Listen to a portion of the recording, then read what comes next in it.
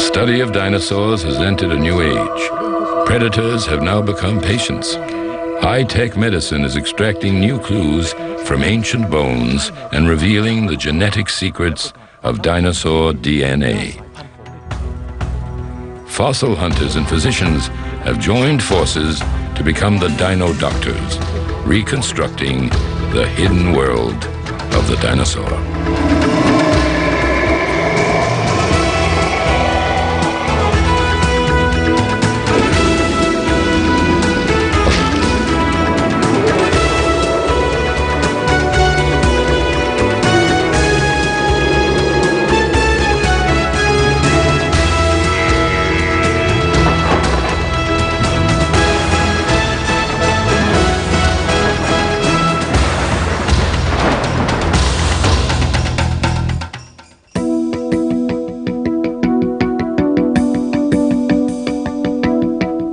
In this laboratory at the California State Polytechnic Institute, scientists are reaching back millions of years into the fossil record. Here, molecular paleontologist Raul Cano is trying to pry loose the genetic code of dinosaurs. He is one of the world's preeminent experts on ancient DNA. In the fall of 1992, Cano and his research partner, George Poinar, extracted and cloned DNA from a 40-million-year-old bee preserved in amber. Advances like this inspired the blockbuster hit Jurassic Park. In the film, scientists create dinosaurs from ancient genetic material, or DNA. Incredibly, microbiologists may have already achieved one of the key breakthroughs depicted in the film. If their claims are true, Cano's team has already accomplished the first stage of the Jurassic Park scenario. From the bone of a Tyrannosaurus rex, they believe they have extracted minute quantities of dinosaur DNA. The first step has been taken, and we've shown that we can get DNA. And we can get macromolecules out of these things, and in future generations of scientists might be able to improve upon these techniques. Cloning a dinosaur is still the stuff of fantasy, yet other medical advances, such as CAT scans, are giving us tantalizing glimpses of dinosaurs' social habits and their sex lives.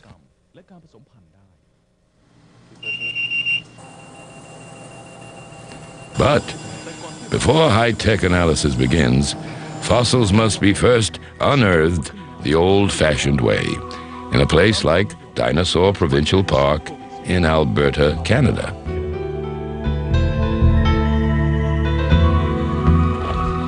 Here, in one of the world's richest beds of dinosaur bones, paleontologist Darren Tanke excavates fossils for the Royal Tyrrell Museum. Tanke is a pioneer in the field of paleopathology, a blend of medicine and fossil hunting that's revealing new clues about dinosaurs from their ailments and injuries.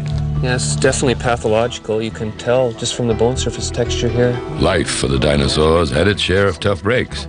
Scattered everywhere on the surface are the broken bones of duck-billed plant eaters. Today, he has unearthed a hadrosaur bone.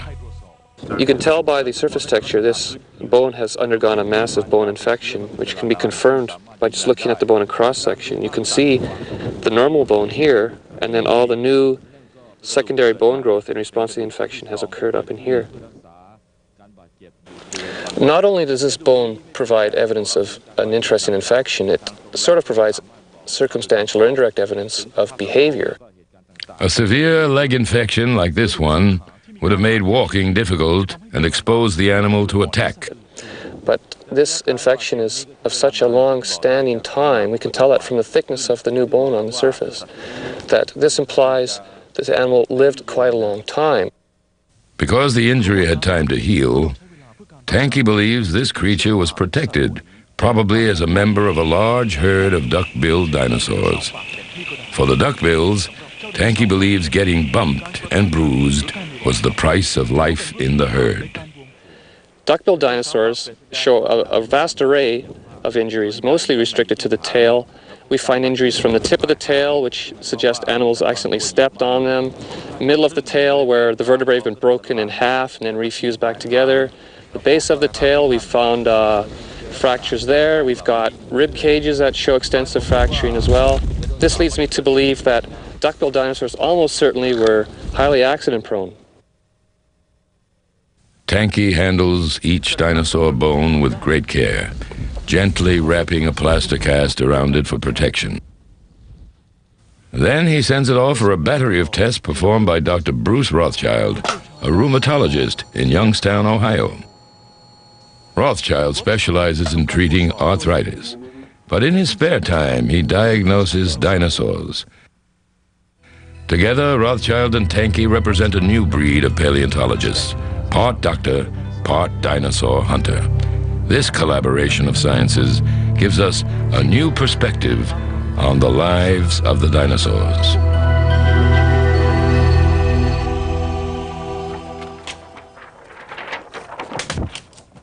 Rothschild is especially interested in sauropods, the family that includes the familiar Brontosaurus and Diplodocus. According to one theory on arthritis in humans, when people gain weight, they add stress to their knees and hip joints. But when he studied the X-rays and CAT scans of sauropods, the heaviest creatures of all, he found no signs of arthritis. The fact that it was uncommon in sauropod dinosaurs weighing 60 or 80 tons tells us it can't be purely a matter of weight. There has to be another factor. The hinge joint nature of the weight-bearing joints of dinosaurs did not allow for osteoarthritis, but the more variable joints of humans, the knee joint of a human, for example, rotating rather than just simply bending, allows for instability, and it's that instability that appears to be the cause of the osteoarthritis, so the major factor in its development. And this is something that dinosaurs were apparently protected from.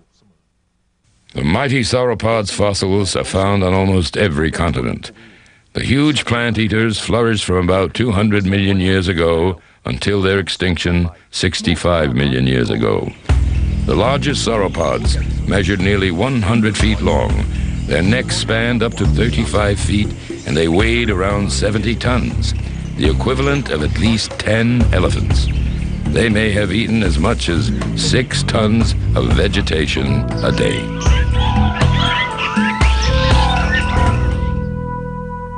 When Rothschild examined X-rays of sauropod vertebrae, he noticed that in about half of the samples, a few vertebrae were fused together, always near the base of the tail. Humans have a similar adaptation to protect the backbone from stress. Doctors call this fusion of the backbone DISH, diffuse idiopathic skeletal hyperostosis. Rothschild ran the fused dinosaur tailbone through a CAT scanner to see if it resembled DISH in humans. And it turned out that indeed this fusion that occurs is identical to what we see in humans as DISH. Now, DISH in humans is a protective phenomenon, and the question is, why was it occurring in dinosaurs? Since these fused tailbones were seen in only half the sauropods he studied, Rothschild reasoned it was a sexual trait, something found either in the males or the females of the species. He came to the conclusion that it was a female sauropod adaptation. Their tails were especially strengthened to keep them raised during mating. But sauropods also had a problem at the opposite end of their huge bodies. How did Diplodocus manage to support its immense neck without falling over? The problem was even worse in Mamenchisaurus, found in China. At 35 feet long, its neck was more than half the length of its body. Again, medical technology revealed the answer. CAT scans of several neck vertebrae of a Diplodocus showed that they were not solid, but riddled with air pockets. This is really quite impressive. You can see the individual struts of trabecular patterns within the bone and the supporting structures of the bone, but you notice how much wide open space there is. The lightweight neck design explains how these enormous dinosaurs were able to remain standing. Some paleontologists suppose that sauropods grazed in the treetops with their heads raised like giraffes, perhaps even rearing up to reach the topmost foliage. But University of Pennsylvania paleontologist Peter Dotson proposed another model.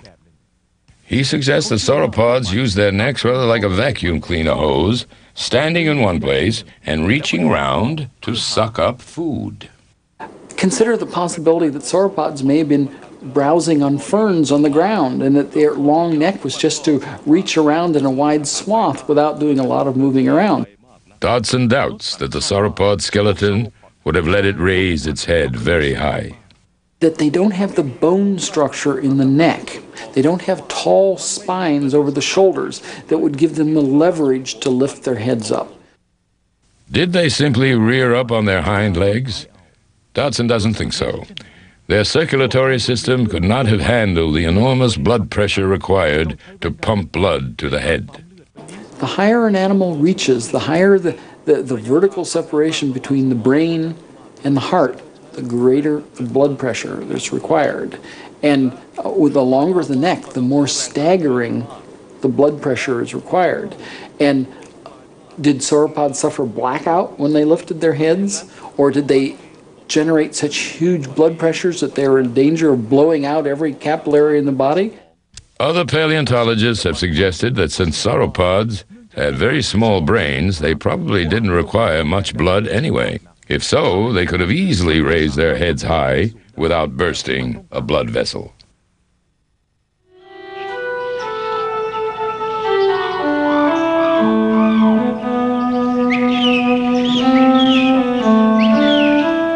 Perhaps the greatest anatomical mystery is whether dinosaurs were warm-blooded like mammals or cold-blooded like reptiles. Mammals' bodies maintain a constant temperature, allowing them to be active throughout the day. Reptiles are active only in the daytime when their body temperatures rise by exposure to the sun. A hot-blooded dinosaur would be much more active and aggressive than a cold-blooded one. Indeed, it would behave like an entirely different creature.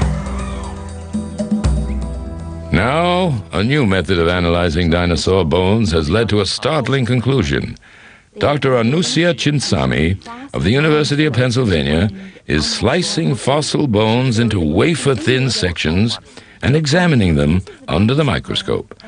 The interesting thing is that the growth of dinosaurs suggests that they have a reptilian characteristics of a cyclical pattern of growth, but some of them are able to grow fast without any interruptions. And this kind of pattern seems to indicate that dinosaurs don't just fit into just the reptilian category of cold-bloodedness or the mammalian category of warm-bloodedness. Many paleontologists suspect that metabolism varied greatly from creature to creature. A predator, like Velociraptor, built for speed and agility, may well have been near the warm-blooded end of the spectrum. But for a giant sauropod, warm-bloodedness would have been a disaster because its body would have overheated. In general, the larger the animal, the less desirable warm-bloodedness becomes. One thermal physiologist came up with the opinion that a warm-blooded sauropod, that is to say a 30-ton animal, in full sunlight at midday would have suffered meltdown. So for very large animals, high metabolic rates is probably more of a problem than it is a solution. Experts in wildlife physiology have transformed the thinking about dinosaur metabolism.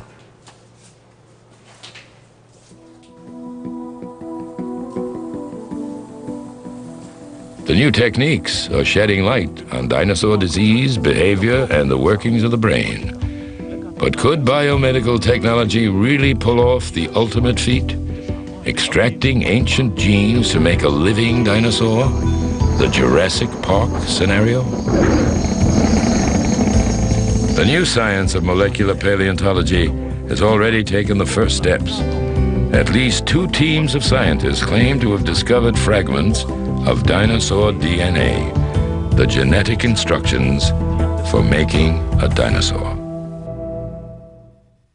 In 1992, paleontologist Mary Schweitzer of the Montana State University's Museum of the Rockies was examining a slice of 65-million-year-old T-Rex bone under a microscope. She noticed something no one had ever seen before.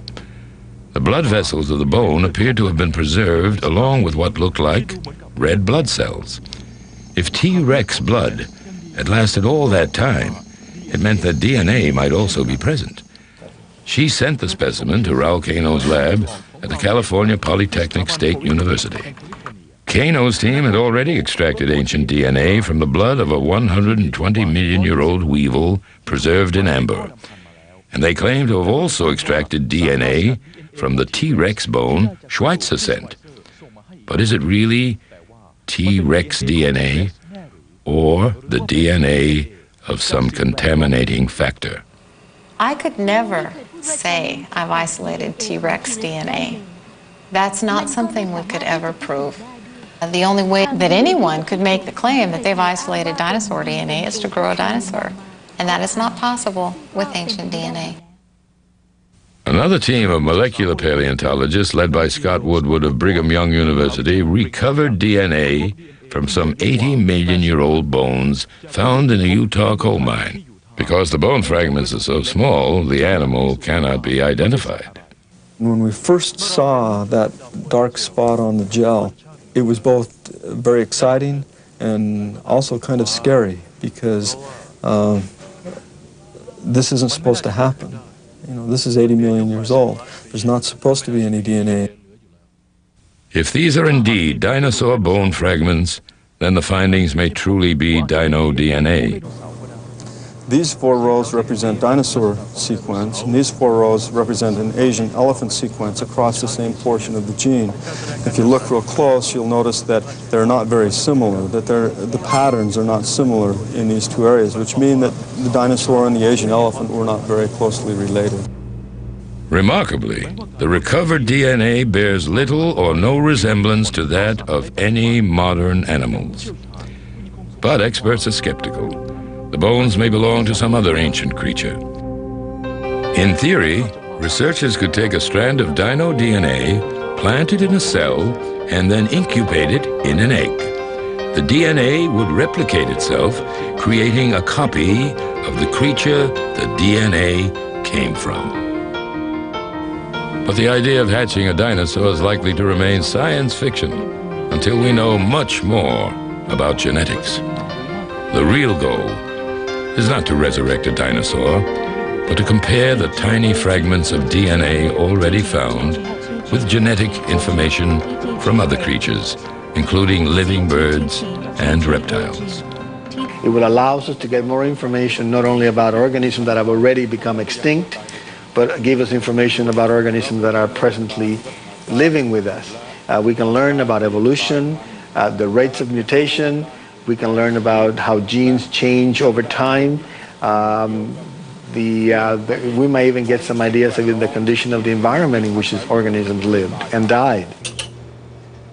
If enough DNA could be found, scientists could build up a family tree of dinosaur species. But the samples of DNA would be so small and the molecular instructions so complex that paleontologist Peter Dodson is skeptical that will ever happen. We might make an analogy with with an unabridged dictionary, a dictionary that fat. I mean, the instructions for building an organism represent that much information. When we find dinosaur DNA, we're just going to find a few fragments. It's like ripping one page out of that unabridged dictionary and then ripping a strip of paper off that page, and that's the amount of information we're going to have. It's going to, pessimistically, I think it's going to tell us nothing. It's going to be like a parlor trick.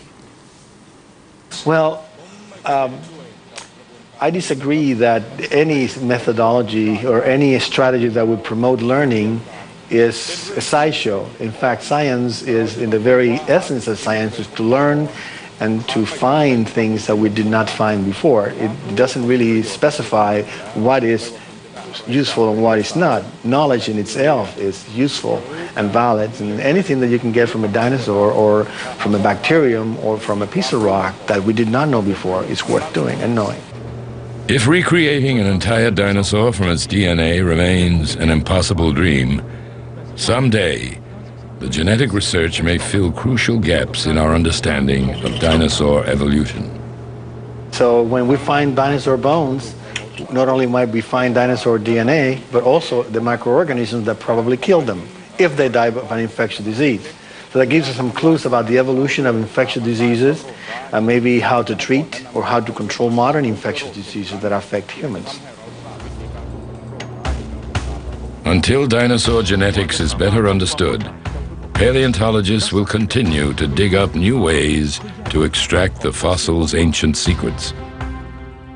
Together with pathologists, the dino doctors will keep applying the latest medical advances to the oldest patients on Earth.